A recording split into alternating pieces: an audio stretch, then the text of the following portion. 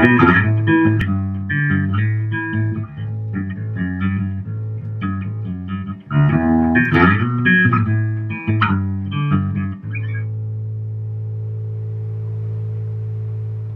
welcome to Guitar Wishes and your Guitar Wish of the Day. My name is Lee, once again coming to you from you-know-where, the incredible Guitar Wishes facility here in beautiful downtown Lincoln, North Carolina. We're coming to you live. Actually, not live, we're on tape, but we do have a live studio audience. One of my favorite people, Crazy Ken. Come say hello. Come say hello to everybody. Just pop your head in here and say hey. Hello everyone. You need to come down here and see us because we have excellent guitars, best prices around. That's right. Thank you, Ken. Alright, Crazy Ken for everybody. Crazy Ken. Yeah. Ow. Yeah. We only let him out every now and then. But anyway, so today, again, being Papa Bill's Bass Grooves Wednesday, I wanted to bring some bass things to you today. First off, this guitar, okay? Tagima has two different lines. They have a Brazilian made, and this is actually Asian made. Now this is a Woodstock series. This is a TW66. An incredibly well-built bass. Now these things are on par with Mexican-made Fenders and things of that nature. Just a really, really affordable instrument, but really, really well made. Plays incredible. This is a poplar wood body. Now this neck, this is a maple neck. The fingerboard is maple, 21 frets.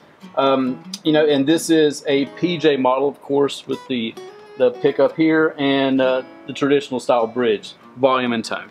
All right, this is the butterscotch color with the black and white iconic pickguard right there. I love this pickguard. Great looking and great playing bass. Today, I really wanted to play through a cool new bass amp that we just got in.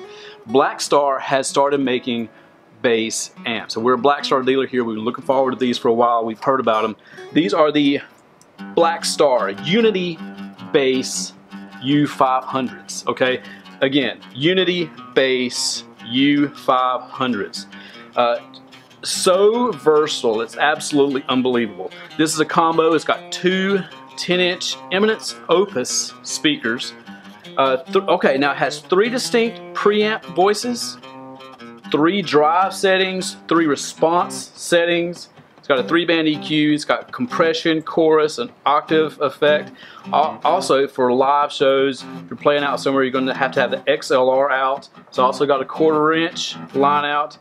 And now one of the coolest aspects of this bass is that you can pair it with the Unity 250 ACT. That's right, the Unity 250 ACT. It's a powered cabinet.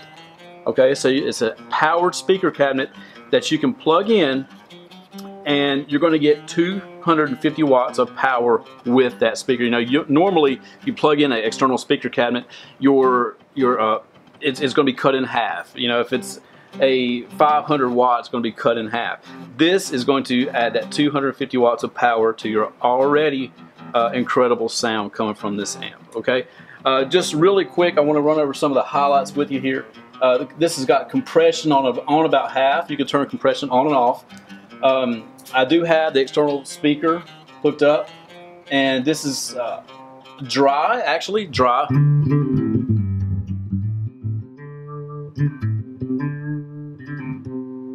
All right, we're gonna add a little bit of chorus on here. Check out this chorus.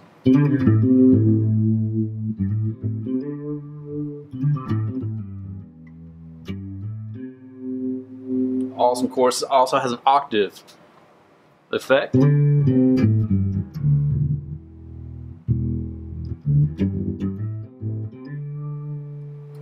So that's your octave.